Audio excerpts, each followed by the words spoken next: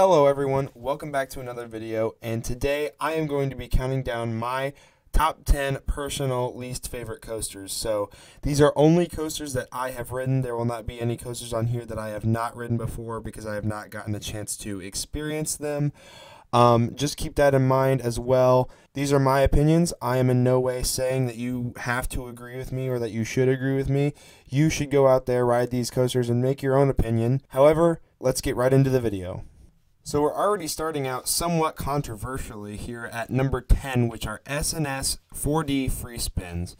Now, I do know that some people tend to enjoy these roller coasters, and they say that you can get a unique ride every time. And I do agree with that. You can get a unique ride every time. You will not have the same experience every time you ride these coasters. However, with all of my rides on the few that I've ridden, they all seem to be pretty awkward transitions and experiences. Even when I am having a lot of flips and stuff, it's just not comfortable for me. I end up smacking my head on the back of the restraint, and it's not a lot of fun for me. I just don't find them enjoyable. I've never ridden a Zag spin, so maybe those are better. Obviously, Green Lantern was not, but some of those in Europe and whatnot.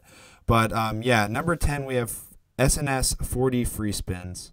Alright, so next up at number 9, we have Gotham City Gauntlet Escape from Arkham Asylum at Six Flags New England. Now, typically with clones or coasters of the same model like Wild Mouse coasters, I would group them all into one, except I tend to like most Wild Mouse coasters that I ride.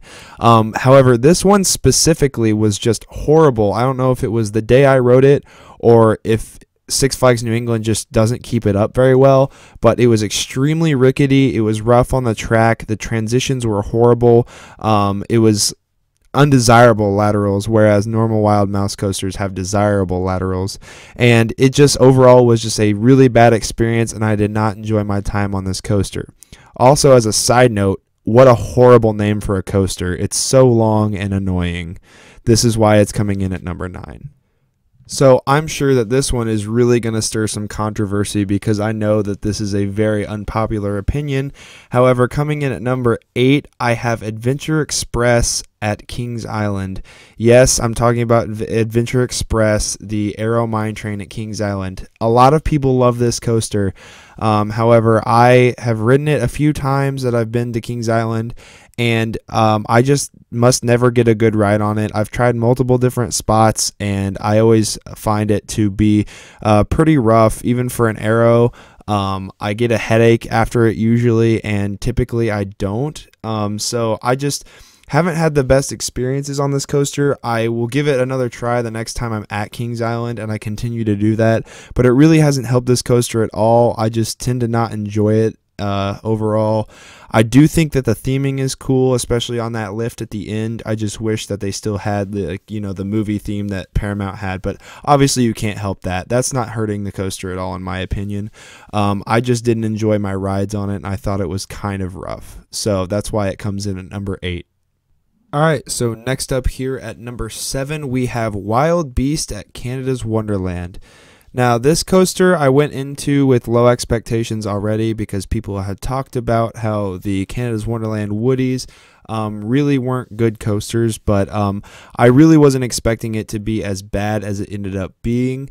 So it really had no airtime at all. It was pretty forceless. None of the hills provided any airtime. I really didn't move from my seat at all. That's something I'm usually looking for on wooden coasters, and that didn't deliver anything. Also, when it goes up on its big banked turns, or not even really banked turns, on they're just big turnarounds, it goes really slow and nothing really happens, and it's just kind of a boring ride. And on top of that, when you go down after those turnarounds, it can get kind of rough. It wasn't terribly rough, but it was mostly boring and forceless, and so I think that Wild Beast would be a great candidate for maybe RMC to get its hands on if they can figure out that in Canada and everything. But yeah, I think Wild Beast should get an RMC treatment, not because it's too rough, but because it's pretty boring. And that's why it comes in at my number 7 spot. So coming in at number 6 is another group or type of coaster that gets cloned a lot. It's the Vekoma Boomerang. And when I'm talking about boomerang, I'm talking specifically about the classic style where you're in a sit-down train and you do all that. I'm not talking about the giant inverted boomerangs. I'm not talking about inverted boomerangs. This is specifically the traditional style boomerangs. And these aren't really horrible coasters. Like, they don't kill you or anything like that. I just really find it I find it annoying that they tend to be all over the place, and you can ride them kind of no matter where you live. They're just kind of everywhere, and they never provide a fun experience. Like, clones like Batman the Ride are understandable and okay because you at least have a fun ride on them, and they're really good coasters. But boomerangs are just mediocre at best, not very fun at all. Some of them can be really rough, like Flashback at Six Flags New England is horrible. The only Vekoma boomerang that I've really enjoyed is Sidewinder at Hershey Park, but other than that, I really don't enjoy them, and I just try to get them out of the way as quick as possible when I'm at a park, so that's why they're coming in at number 6. The number 5 spot goes to a classic coaster that I respect, Corkscrew at Cedar Point. I understand the history behind this coaster and how it should be respected and kept alive because it was one of the first inverting coasters out there. However, it has not aged well. It does not hold up well today.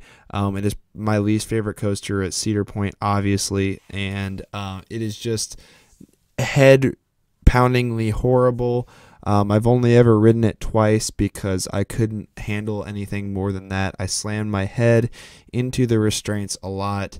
When I went over that first drop, I just got whiplash, it felt like. And so I do respect the history of this coaster, and I understand how important it is to the coaster community and to coasters today.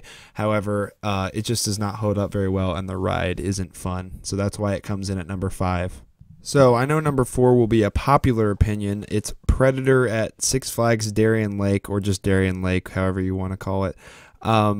Yeah, I rode Predator this summer, and it was very rough, very rattly, and I didn't think it provided a whole lot of airtime.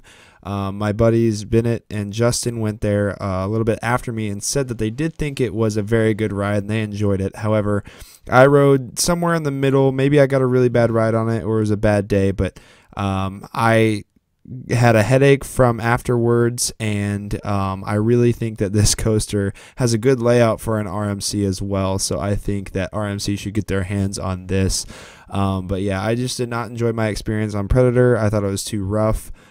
Typically, I don't think coasters are rough too often, but this one was something else. Even with those old Voyage trains, I was nostalgic for that because I used to ride those at my home park, but man, I could not handle Predator, so that's why it comes in at number 4. All right, we're finally getting to some of the worst of the worst. We have number 3, Vekoma SLCs. Now, I know these are generally hated in the coaster community, and I probably don't have to say too much about their experiences to explain why I don't like them and why they come in at number 3. However, I will say the only saving grace of SLCs for me at this point is T3 at Kentucky Kingdom, because even though those restraints can crush your thighs, having no over-the-shoulder harness is a very good thing, and it does help because the layout of the SLC isn't horrible. It's just how they're made is just pretty bad. So yeah, that's pretty much it. That's why SLCs come in at number 3. I know Maurice Piers has Nor'easter, which is said to be good, but I haven't ridden that. So SLCs are at number 3. At this point, you're probably thinking, what could be worse than a Vekoma SLC? And here I'll tell you. Coming in at number 2, we have Time Warp at Canada's Wonderland, or pretty much any Zamperla Volare, I assume. It is the only one I have ridden, so I am pointing out this one in particular. But oh my gosh, what a horrible coaster. First off, it takes the flying coaster idea, and just makes it really bad, because why would you want to lay down on a hard piece of plastic and fiberglass to ride a coaster. I don't really know why you would want to do that at all. Then once your head is in there, you're kind of just stuck in between the two bars beside your head, and there is no escape from head banging on this thing. It is the worst. The transitions are also really bad. It just whips you around and makes you regret ever getting on the thing. And I could see how it would also make you feel sick to your stomach because it really pushes down on your stomach as well.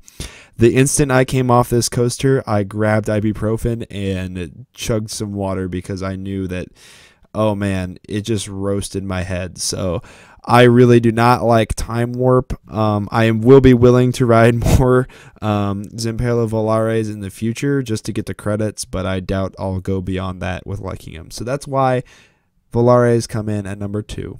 So last and certainly least is Goliath at Six Flags New England, and man, I really just do not like this coaster at all. I understand that it was probably pretty good at Six Flags Magic Mountain as Deja Vu, and I've also heard the one at Silverwood's pretty good, but when they moved this to New England and put those premier trains on here, they absolutely ruined the ride. I didn't ride it before, and I haven't ridden any other giant inverted boomerangs, but I hope that they are better than this one, because this one is so bad. It's rough. It's like beyond rough. It's like a different experience. You slam your head back and forth. My mom actually got a concussion while riding this.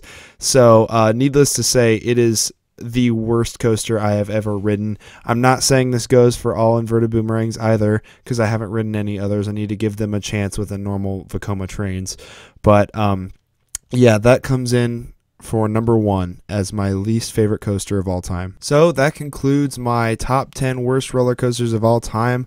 I hope that I didn't make anybody too angry by putting a coaster on here that they disagree with, but like I said at the beginning, please go out, ride coasters, and make your own opinions on what you think are the best and worst, and what are your favorites and least favorites. Typically, I try to be positive about most of my coaster experiences, but sometimes it's just the worst experience you could have on a coaster, and some coaster has to be last. You know, there's a first and there's a last. There's got to be some sort of ranking, so this just happens to be mine. So most of the footage in this video is mine, but please go check out a couple of people that I'll link down below that I borrowed their footage. I want to thank them for that. And yeah, so hopefully you guys enjoyed this video. If you did, make sure you leave a big fat thumbs up and subscribe if you haven't already, and I'll see you guys in the next video. Thank you so much for watching.